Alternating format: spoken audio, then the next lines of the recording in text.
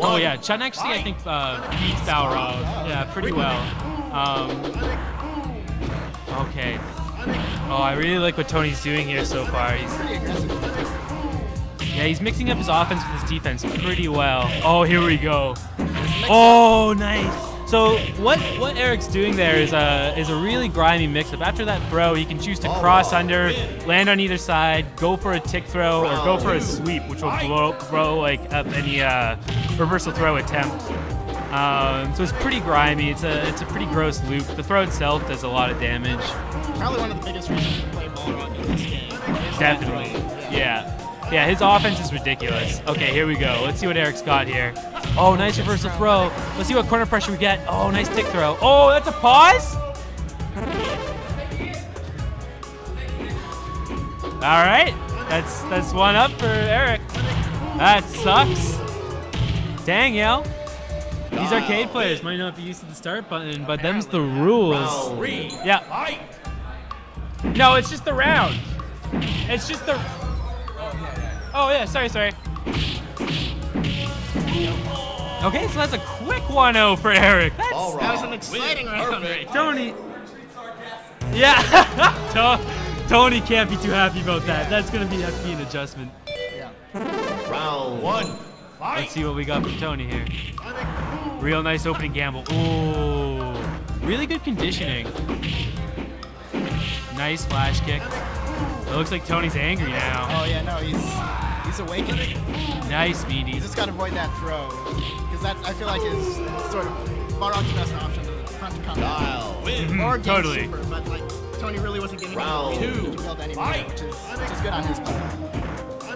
Okay, so we got some nice mid-range game here from Tony. He really knows what he's doing. He knows his zones pretty well. So, okay, he's gonna have to prove something here. Oh, he went in front again. Good reversal throw. Nice. Yeah, you don't want to be up there against Balrog. He's got too many defensive options to really risk a meaty attempt at that life. All right, so we got match point for Eric here. Oh. I really want to see this go to a game 3 just because of the lack of that last round.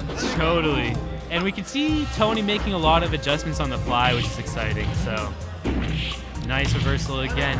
I don't think Basiks has that safe jump timing down.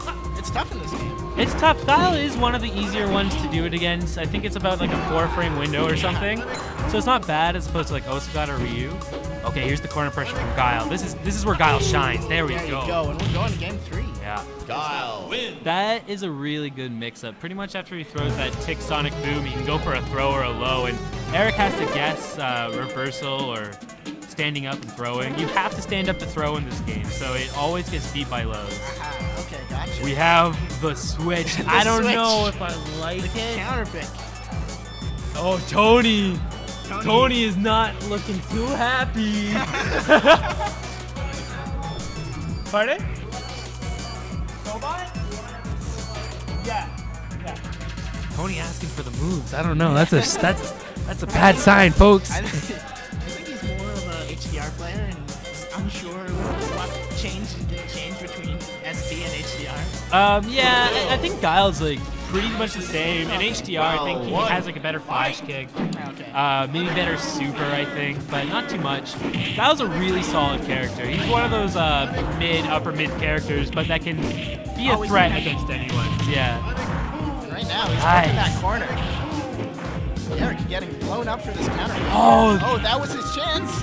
Gets another throw. He has the corner now. I think Tony just mixed up Sagat with bazooka knee. Yep. Oh. Nice. Oh, a great trade to take that round. Guile. Yeah. Guile has some pretty good options against Sagat at those ranges when he's got life up.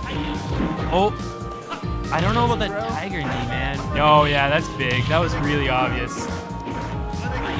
Sagat, he went with the original version here because new Sagat isn't that great comparatively to Sagat. The DP from Sagat can do like 30% damage. Can it stun on his or something? Against some attacks, yeah. Like things like headbutt and those like errant forward moves, you might get a stun automatically. But it's pretty rare. Stun is random in this game. A lot of things are random, damage is random. So there's variables to play with. Okay, we got... I don't like the range that Basiks is playing from. I feel like he needs to hold full screen or get into a place. Totally. Oh, there we go. That jump roundhouse is really good. And just like Tony that. takes it. Tony gets his revenge. Dang. Basiks with a smile on his face is going to try and play it off, but, you know, deep down, he's pretty salty.